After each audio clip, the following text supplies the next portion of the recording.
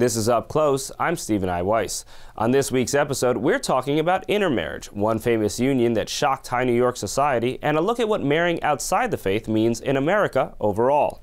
He's a legendary district attorney and heir to a famous and wealthy Jewish dynasty. She was a hippie who'd become the youngest ever woman to win the Pulitzer Prize.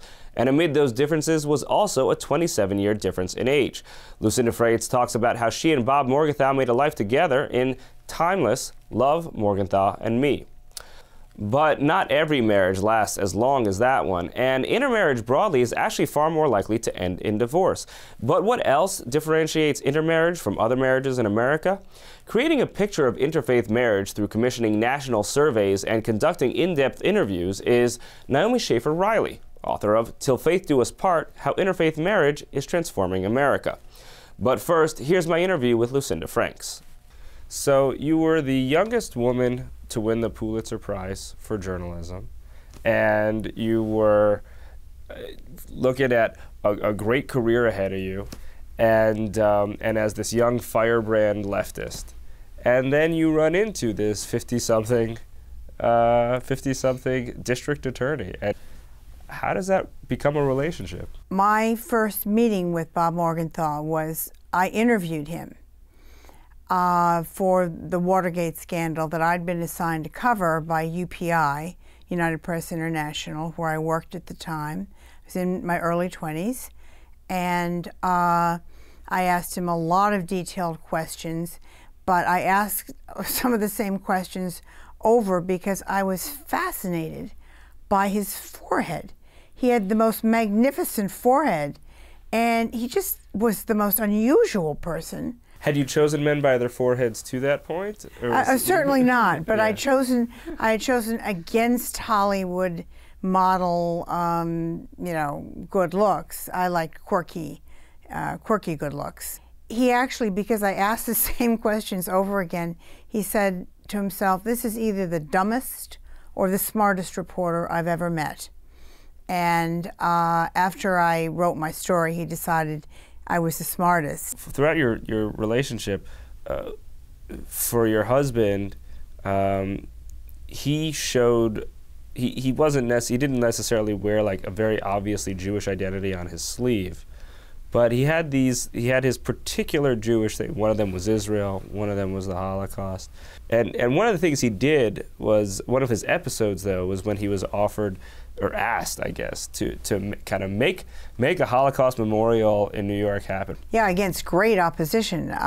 In fact, there were 4 other people that were commissioned also, and they kind of dropped like flies because there was a great part of the Jewish population in New York that did not want a New York Holocaust Museum. And Bob, one weekend said, "Darn it, I am going to get that money and we're going to build that museum." The whole weekend he was on the phone. He called everybody from Steven Spielberg to Steve Ross of Warner Brothers, and the secretaries would say, "The district attorney Robert Morgenthau is on the line," and these big guys would, drop everything and say, hello, Mr. Morgenthau. And they were so glad that they weren't being investigated and they were only being asked for money. They gave these huge sums. So at the end of the weekend, he had millions of dollars. Within Israel and this whole idea of kind of finding anti-Semitism in different places, that led to probably the most controversial moment in your journalism career. Also, interestingly, taking place at the time you were delivering your first child. You were writing a profile of the Israeli defense minister, and he had some things to say about the his American counterpart. And how did that go? In one of our trips to Israel, I had been assigned by the Times to do a profile on Moshe Aarons. It was going to be a cover story. It was a cover story. Who was to be the prime minister. I was a little provocative, and I said, what do you think about Caspar Weinberger and the fact he's Jewish and yet he seems so anti-Israeli? Moshe Aarons said, "Oh, he's impossible." And I said, how do you think he's impossible? I mean, well, what do you mean your heart of hearts? I mean, hey, he's really a strange guy, isn't he? And Moshe said, he ought to see a psychiatrist. Right, that's an international incident, right? Well, it was. It was because I wrote the story, handed it in. They were, absolutely delighted with having this controversial thing that Moshe had said. And I happened to be 8 months pregnant. And then I was delivering my child. I was in the labor room. And the New York Times called and said, Casper Weinberger says he's going to stop the shipment of warplanes to Israel because of Aaron's remark. Aaron's denies he said it. And I thought, oh no. Because, in 1 second, a whole reputation of a journalist can go like that. And Bob piped up and said, who was in the labor room, he said, I was there, I heard it. He said, let me talk to the Times. So he took the phone and good old Bob said, I was there, I heard it. So the editor said, so we'll say we can stand by the story. And will you be quoted, Mr. Morgenthau? He says, yes, I will. And now taking a broad and deep look at interfaith marriage in America with Naomi Schaefer-Riley. There's a different tone within the Jewish community specifically about how we talk about interfaith marriage and how it's talked about in America more broadly. Well, I mean, I think, just looking at the Jewish community, there's been a shift in tone inside the Jewish community just in the last couple of decades. I mean, when I grew up, I can remember listening to sermons about the 1990 Jewish population survey and how this was the next Holocaust. And right, which that was a famously leading to alarmist population survey where they found that intermarriage was somewhere north of 50%, and all of a sudden a bunch of people say this is the end of the Jewish community. Yeah. I think since then, certainly intermarriage in the Jewish community has started to level off to some extent.